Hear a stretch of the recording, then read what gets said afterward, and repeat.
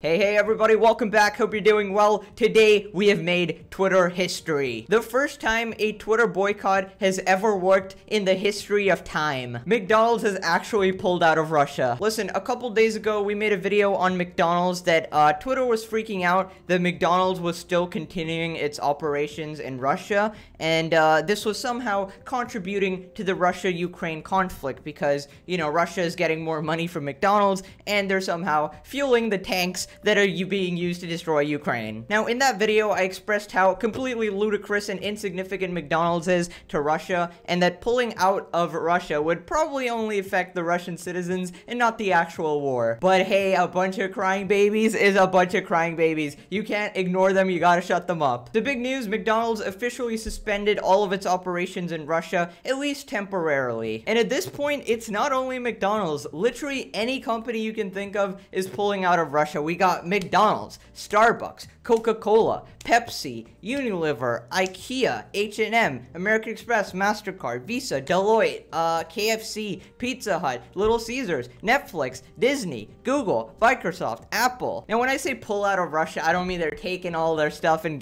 packing their bags, okay? It's not that easy. But they're temporarily suspending their operations as a kind of means of, like, sanctions on Russia, you know? And the thing is, a lot of these companies literally can't pull out of Russia. Like, a lot of Twitter people are just complaining that, hey, Apple, literally get the heck out of Russia, what are you doing? But then some of these are like run by like independent, you know, Russian operatives. I don't know why I said Russian operatives. That sounds like they're on a spy mission. But then the thing is, the company might not have full control over the operations that go down in Russia. So in some situations, it might be hard to completely suspend their operations. Now, a lot of people were confused as to why like regular Russian citizens have to like suffer from this. And it's just an unfortunate byproduct because, you know, McDonald's pulls out, they're not gonna have McDonald's anymore and they can't get their chicken nuggies, and that's gonna make them pretty sad. Basically, the purpose of all these companies pulling out and, you know, all these countries imposing sanctions on Russia is to kind of like starve the citizens and the government at the same time. That means like the citizens will start turning against the government, which they probably already have at this point. Like, you've seen a bunch of like Russians protesting the whole war thing, and then the government just apprehends them, like, just is what it is, you know? But then the fact remains, you can't really target Russia's government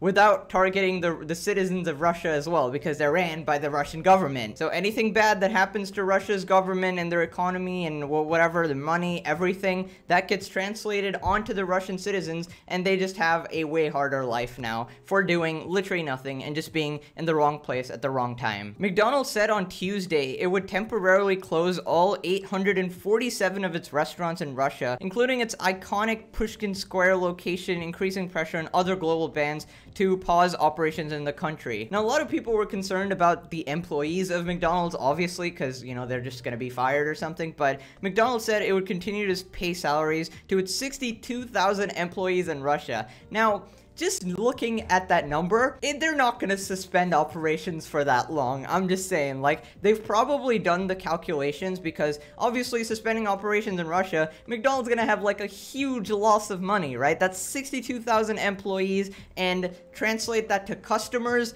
I don't know, the entire population of Russia probably eats McDonald's, okay? Now, we all know how massive companies operate, okay? They never, ever do anything out of the goodness of their heart, okay? There's a business reason behind it, okay? They're not gonna do something just because a bunch of people are crying about it, okay? If there's enough media uproar, maybe, and you could say that, okay, this is why McDonald's did it, but they would never do something that would cause them serious actual losses, okay? So I'm pretty sure, this is my guess, it's a temporary suspension, and as soon as there's any progress made in this war whatsoever, McDonald's is setting up shop back in Russia, okay? So the McDonald's CEO said that it's impossible to predict when we might be able to reopen our restaurants in Russia, okay? So obviously, they're not gonna give an exact time, like, yeah, we're gonna reopen it as soon as I just want to make that money back, baby. We're experiencing disruptions to our supply chain along with other operational impacts. We'll closely monitor the humanitarian situation. Listen, maybe they're doing this out of the goodness of their hearts, but also,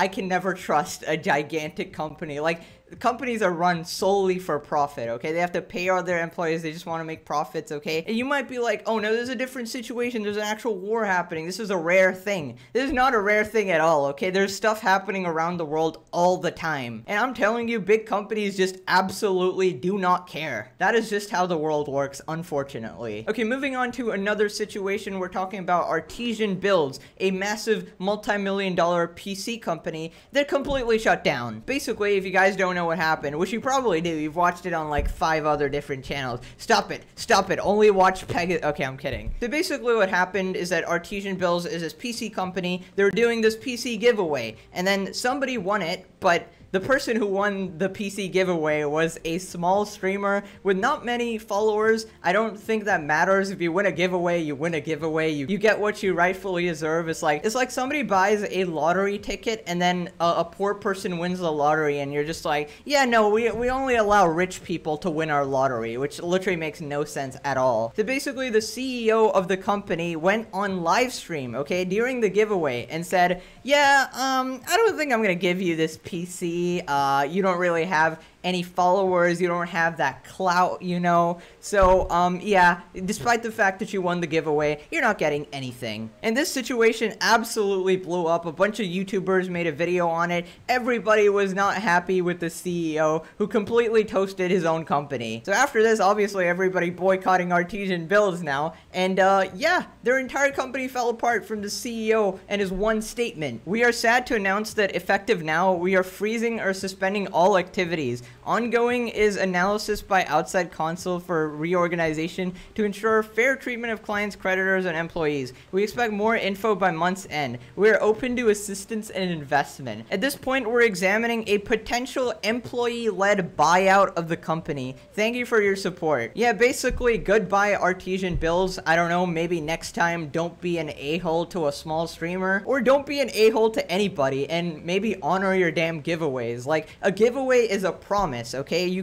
can't say something and then not do it. Now, this company is actually really popular and good at what they do, you know? So, they make good PCs. Now, Moist Critical gets all his PCs from Artesian Builds, and now the company is just completely gone. And he's also apparently talked to, like, the CEO and stuff, so he's really disappointed in them. He never really got the impression that they were, like, bad people, but I guess, you know, sometimes your true nature just comes out, you know? Now, this company obviously had many employees who basically just lost their jobs, and it's pretty sad. That's just what happens when your CEO is a little bit of a dummy. So they're kind of hoping that somebody invests in Artesian Builds and, you know, builds it up back to its former glory. Now, Muda from Some Ordinary Gamers actually said, I'd be down to buy the company outright and just build it back up properly. Completely serious offer. Now, I don't know if that's a joke, even though he said completely serious offer. I don't know how much it costs to buy Artesian Builds, but my god, my man is loaded, apparently. But honestly, if he does end up buying it, that would be freaking fantastic, because he definitely has